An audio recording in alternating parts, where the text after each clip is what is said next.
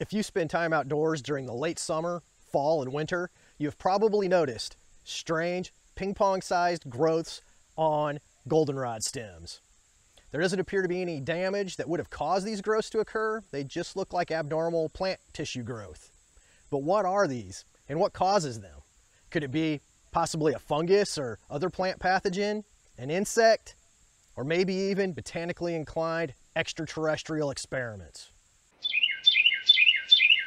Okay, it's not space aliens, but the true story is almost as bizarre.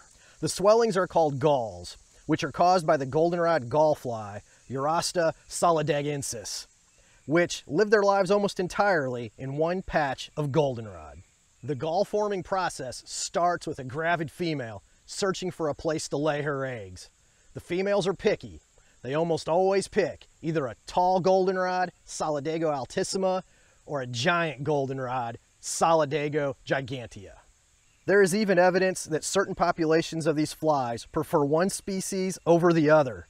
How she tells the difference in goldenrods is known only to her.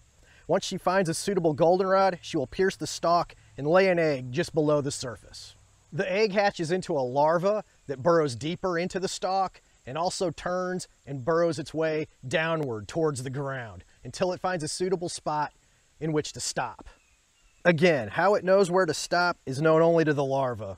It then secretes saliva, which causes the plant to produce tissues high in starch, which the larva feeds upon, and it also forms the round shape of the gall. As the weather cools, the larva burrows outward and stops just short of breaking through the outer surface of the gall. It then retreats to the center to overwinter. In the spring, the now fully metamorphosized adult fly crawls back up the escape tunnel towards the surface of the gall. Since it doesn't have chewing mouth parts, it has to inflate a balloon-like organ on its head to break through the thin wall. It then emerges, and if it is a male, it begins dancing on top of the goldenrod plant it just emerged from in order to attract a mate and start the whole strange cycle all over again.